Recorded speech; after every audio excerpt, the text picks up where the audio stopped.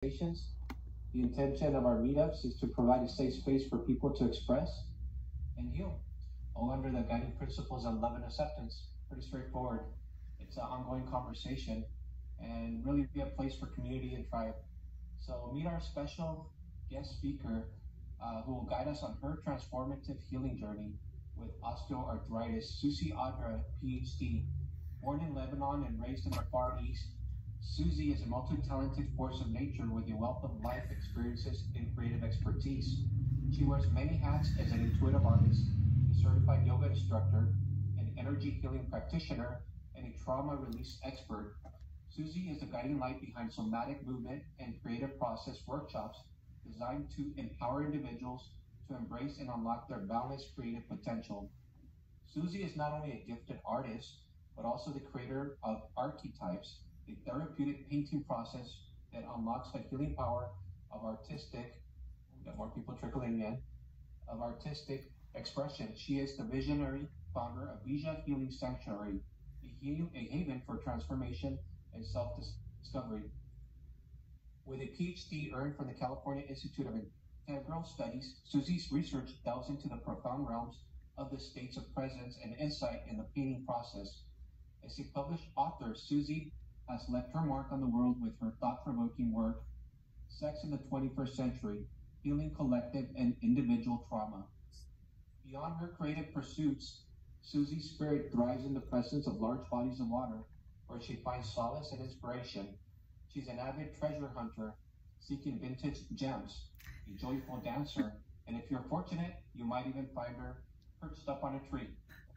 Welcome, Susie. The floor is yours. Thank you, Noe. Oh my gosh, what an introduction. I just have to live up to it now. You're fine. The tree climbing is not a big deal. It's the other stuff. Wow, where to start? My healing journey. It would probably take a lot of volumes, but I'll try and distill it as much as I can. I'm actually not a big talker, so I guess it began a while ago, and the symptoms are what alerted me to the fact that there's something called healing. I never thought. I got into my 40s, well into my 40s, before I realized that there's a thing called healing. You know, before I was just going on about my life, doing my things, going to work, raising my children, being a wife, taking care of everything, and I never even thought about healing or, oh, maybe I need to heal from something. It never occurred to me. It was when I started my PhD program at the California Institute of Integral Studies. And it's funny because I chose their transformative studies program, not even knowing what that meant. Literally what it's going to do to my life. And as soon as I got into that program, the whole transformation began. It's partially because of the material that I was studying and was immersed in, because I think that it's specifically catered to do this for the individual. Aside from being able to help people later on, it's also meant to assist the person with the transformation. Add to that a couple of years before I started my PhD program, I had been diagnosed with osteoarthritis in my neck between C5 and C7. And the first thing that I was told by the neurosurgeon was that I need surgery. Here's your 800 milligrams of Motrin. Go take this, and when you're ready for surgery, let me know. I'll put a screw here and I'll put a screw there, and we'll cut over here, and we'll cut. This is my neck that they're talking about. And I was just like, my jaw dropped. I was like, that's probably gonna be like my last option, if even. Like, I'd rather just not even address it that way. So I opted not to do it, but I also opted not to take the Motrin. And it was quite the journey, because I would have never thought to seek help in alternative ways, but it was one of my professors at California Institute of Integral Studies who suggested that to me, because I had shared with her one night while I was in tears about what am I going to do with my neck. I was literally walking around with a brace. And she said, have you looked into alternative ways to heal it? And I said, not really, but I'm open to it. So I began looking for acupuncture sessions, and that was one thing that was really beneficial. But in addition to that, I studied energy medicine, and I did that as well on myself, and breath work, and all these modalities I actually am available to offer to people. And I think, honestly, the key to my healing, if I was to look back on it and really understand exactly what happened and how come I didn't need surgery and now I'm not in a wheelchair, I teach yoga, I go everywhere, I work 7 multiple things. And sometimes I wonder, had I done the surgery, what would have become of me? So many things could have gone wrong, right? And like, that was like an intuitive call on my part to just say, no, I'm not going that route. That's why I always encourage people to be very sovereign about their body and what they put into it, what they accept being done to it, basically. So the key to my healing, I think I would credit personally to meditation, specifically Vipassana, and I don't know if many people are familiar with that. It's an insight meditation where you sit with what's arising inside you, the emotions, the traumas, the negative self-talk, all of that. You just sit with it for hours, not 5 minutes a day, but a couple of hours a day. So I started also taking that seriously, and I would meditate with a group. Back then I was living in Michigan, so I would meditate with them for 2 hours a day. And I would sit with the pain in my neck. The pain was excruciating, but interestingly, within the moments of the pain, I would experience moments of complete painlessness. There was no pain. It was sort of like miraculous. There was no pain within the pain. I don't know how to describe it. It was very like surreal and metaphysical. And that got me thinking, like, wow, this just was sort of like mind over matter, basically. But also, I mean, this does not necessarily have to apply to everyone, but maybe in some cases, because I realized that there was a lot of emotions held inside my body that were creating the pain. So it wasn't just about the bone structure.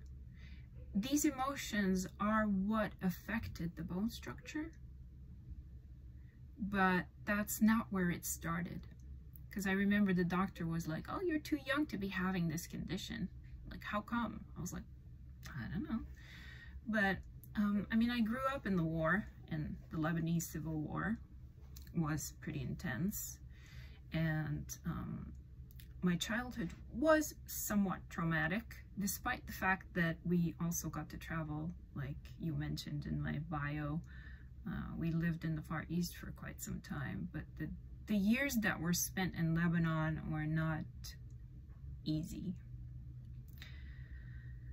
So I think also part of the issue in my neck is ancestral, as I sat with it more over the years, because it's been many years now since I had that diagnosis. Over the years, I realized that the reason why I had this condition at an early age was some sort of ancestral trauma or karma that I needed to work through. So I'll stop here. I don't know what else to share about my journey. There's several other journeys that started as soon as I moved to California and before, so I'll leave those for other times and other episodes, perhaps, when I'm ready to speak about them. Well, you're so inspiring. That's all I kept hearing is I hear you talk. So inspiring. Thank you for sharing your journey. I mean, I think all of us here can take so much away from that, and I'm sure there's a ton of questions, because I feel like we at one time or another have suffered some sort of illness. Maybe we're suffering something, and we're questioning what are the methods, traditional Eastern or what, how can we heal ourselves, right? And you're a testament. Your neck is fine. You're fine now, right? I think we all have that. Yeah. I mean, I do feel it. It's not healed. I bet that if they do a scan, it's going to be the same image. It might be a little better than it was before, where the cartilage is not popping out because it was a bulging disc. So it seems like it has reversed. The disc is fine now, but the scar is definitely still there, because every once in a while with the change of season, I'll feel it. Sometimes I'll wake up with some numbness around my arms and my fingers, and I know it's related to that because it was creating a pinched nerve. But as far as like being able to function, and use my arms and my hands and all that, I can even do a headstand. And I actually had to stop yoga for 2 years while I was processing all of that, and thinking that I'm not able to teach yoga when I know that I'm deformed.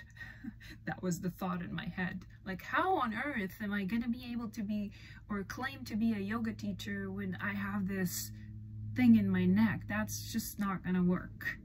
So I literally was sitting on the couch for 2 years before I was able to get back into my yoga practice after the diagnosis. Thank you for sharing. The floor is open for anyone who has a question. This is our opportunity to find out. Maybe we're dealing with something. Maybe what Susie's recommendation is. She can be our guide today to our own healing journey, if we have any physical or any other type of ailments. Ray, you have your hand up? Yeah, Susie, I just wanted to ask, what's your day-to-day like? Like, do you wake up with a sore neck? Because I have similar issues. I have just pain in my neck every day. I have numb hands. So I wanted to know, what's your day-to-day like? Do you wake up with a sore neck, or how is it? No, I don't wake up with a sore neck. No. Okay. I do have some numbness, like I said, every now and then. And sometimes I'll switch up my pillow for that. Currently, I'm not living in the most ideal situation. I sleep on a couch. So I wonder when that's going to catch up to me. But yeah, there's no ongoing pain at all, especially not like how I experienced it initially. Do you do any exercises, or besides yoga, any stretches or anything like that? Nothing specific currently, but when I was diagnosed, I did do some physical therapy. Yes, I did opt for some physical therapy to elongate the spine and sort of push that bulging disc back in. So, and the sessions that I did were not that many. They probably prescribed for me about 15 to 20 of them. Yeah. Thank you. Yeah, you're welcome. Thank you for the question.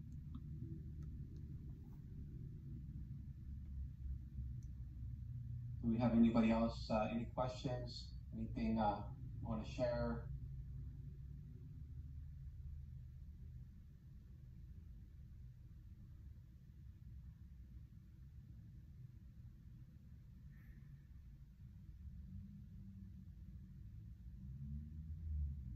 I have a question. Somebody, Brianna, go ahead. No, I just wanted to say thank you so much for sharing your story. I really respect the process that you've gone through and all of the things that you followed from your own knowing. So thank you. Thank you, Brianna. I appreciate that, but also I have to say, we all have our journeys, right? Like, I'm not the only one who has overcome something like this. Many people have, but also many people can. And I think that's something that a lot of people don't know. And that's part of my mission, is to spread the word. Thank you. Perla has a question in the comments. She wants to know, what kind of meditation do you practice? I know you mentioned it. Could you go over that again? I think you said that was the key to your healing, right? Yeah. I think everybody really wants to know about that. Yeah, it's called Vipassana. It's spelled V-I-P-A-N.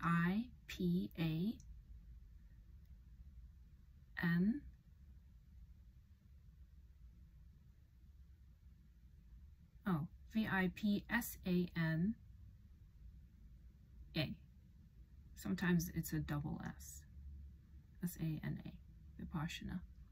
Which means insight meditation. So it's it comes from, I'm trying to remember my Sanskrit.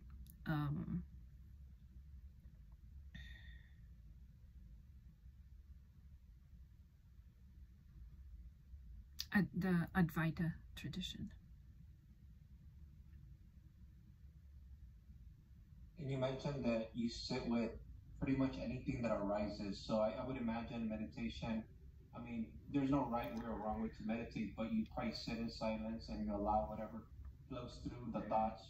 Yes. You create space for everything to, you don't make it wrong. You're not trying to push anything away, you just simply sit with that. Exactly. Allow everything to simply be, right? Yes. So it's about not trying to change your sadness, embracing it and allowing it to be there. Like, if you need to cry, you can cry while you're meditating. If some dark negative thoughts come in, you're not trying to push them away and be like, no, I need to silence my mind. So that's a whole nother kind of meditation that I think it can come later, once you've actually been able to process all the emotions that you were not able to process before. Because the way the human is, we tend to suppress the emotions that we need to express. We're very good at that because society programs us not to express them. So this kind of meditation allows you to sit with yourself and embrace whatever it is that's coming up for you. Not to label it as bad or good or right or wrong. It's just the reality of what is. This is it. And just being with it for however long it takes. Thank you for sharing. That's beautiful. I feel exactly what you're saying. I mean, as growing up as a Hispanic male, right, we're taught, to keep everything's fine, everything's fine, suppressed. And so not until really the last 4 years, and even a little bit before that, I was really working on self-improvement and really like being conscious about like, what am I feeling? I want to feel happy. And this whole pursuit of improvement. But really the last 4 years, I've learned to, instead of doing this thing called spiritual bypass or saying everything's fine, really like embracing everything. There's nothing wrong under the sun that comes through, right? Like it's a matter of just creating that space to feel everything that, I mean, we're human, right? There's nothing wrong, and really not accepting yourself really is what it boils down to. Accepting yourself, everything, not with a single thing, not being rejected. Absolutely, yeah. Absolutely, yes. And that in itself, I feel, is healing, right? I think that is so powerful. that's the key to healing, especially when there is some emotional baggage or, you know, like psychological stuff that's going on in our mind. The stories that we tell ourselves about ourselves, and the stories that people tell us about ourselves. You know, if you look at the media and like what it tells women and how they're supposed to dress and what they're supposed to be and what kind of makeup they need to put on, and it's all because it's a program. It's, you know, like everybody can just embrace whatever they want to wear, whatever they want to look like. It's not like a cookie cutter. Everybody has to look like everybody else and follow these trends. But it goes on and on. Like we can go on forever in that. Right. I think we've been conditioned. It's really what you're alluding to, and I mean, I see it more than I've ever seen it before. That this is the way you're supposed to be. This is the way you're supposed to think. This is how your life is supposed to look like. But in reality, what I've learned is be whatever it is that wants to be. Whatever that's flowing through here. There's no right way or wrong way to be. As long as you're not hurting yourself or hurting anyone else, there's absolutely nothing wrong with it. Doing whatever you're inspired to do or be. That's freedom, what you're describing. Yeah. You know what? I caught a vibe that a lot of people were so interested in your slant on healing also with your artistic expression. Can you speak a little bit about that? Because I think everybody wants to hear a little bit about that. I know I do. Sure. Since I've always been drawn to artwork and making art since I was a very little child. And then later on, I actually studied it, and I am a professional artist. Like that, my dream is to just be making art all the time and not having to hustle. But this was inspired from my studies, the modality that I created. But it's also something that I have to give credit to the teachers that I worked with, right? Because I kind of like chose the things that would work within that context. And mostly I did the training with Yvette Rose. I don't know if anyone's familiar with her. She wrote the book on metaphysical anatomy technique, which is actually a process that I've been certified in. But my spin on that, and I remember her saying we could literally make it into our own approach. Like we can use this technique that she offered in whatever capacity we want.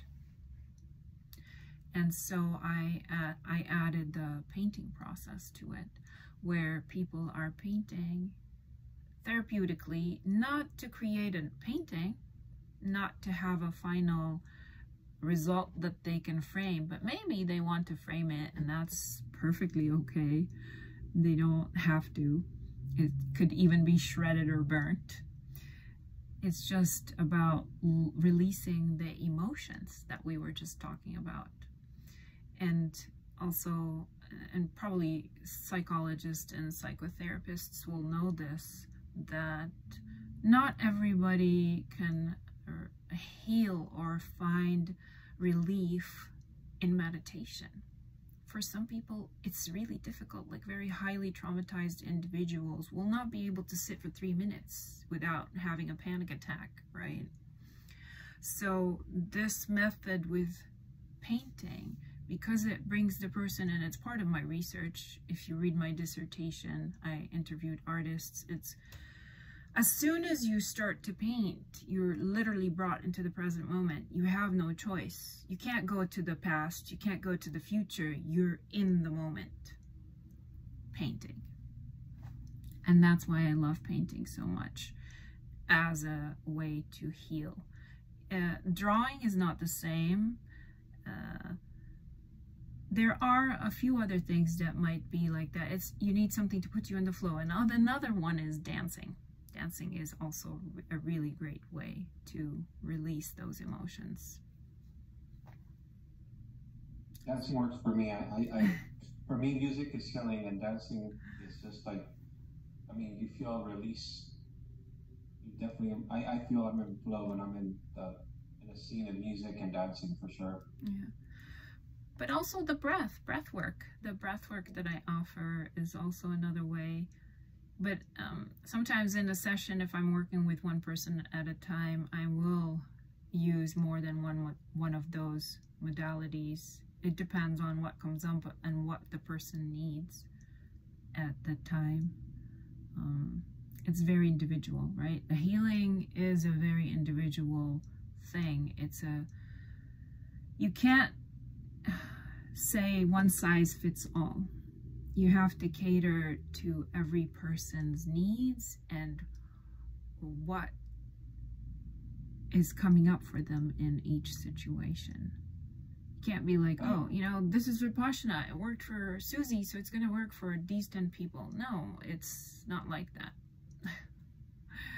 I appreciate you bringing awareness to that. Yeah. Also, it requires the practitioner to be empathic, right? So that they're in touch with what's happening for the individual and what might be of assistance to them. If you can't get into that place, perhaps referring them to somebody who might be able to assist them in that way. Oh, you know what? I missed Perla's question. She asked if she practices TM meditation, which is transcendental meditation, and she's asking if it's similar. I'm a TM practitioner, and I know that the answer is no. No, the answer is no, because with transcendental meditation, you're trying to transcend whatever it is that's happening in your physical body. So you're trying to get to that higher state of consciousness. And that's doable. You can do that while you're still carrying a lot of baggage. So the recommendation is to work through the baggage first, and then the experience with the transcendence will be more profound. Right. So kind of working. Yeah, go ahead. I'm sorry. I just want to say, so just working from the ground up, basically, if that makes sense. Right. When I got introduced to TM, I mean, I experienced a shift within the first week, but that still didn't mean that I was dealing with my stuff. Yeah, exactly. It was still there. Yeah. And so not until later did I realize, wait a second, I got introduced to this term of spiritual bypass, and I was like, oh, that's what I've been doing. Yes. I feel great, but I haven't been dealing with anything, really. Yes. So, yeah. Well said. I so appreciate that there's not one size fits all type of healing modality. Everything works as long as, you know, it's something that resonates. Yeah. And so. Yeah, I'm glad you shared the word spiritual bypass, because I pretty much did that throughout my life until my 40s. So, oh, yeah, we lost somebody. It seems like a call dropped or something. Anyway. Oh yeah, it's a great. I have to jump. So it's a little bit of pain. Okay. So the floor is open. David, did you have a question? Me? Yeah, I saw you. I thought you unmuted. Yeah, I did. I'll share a little bit of what's going on with me. I don't know why I get so chicken to talk about myself.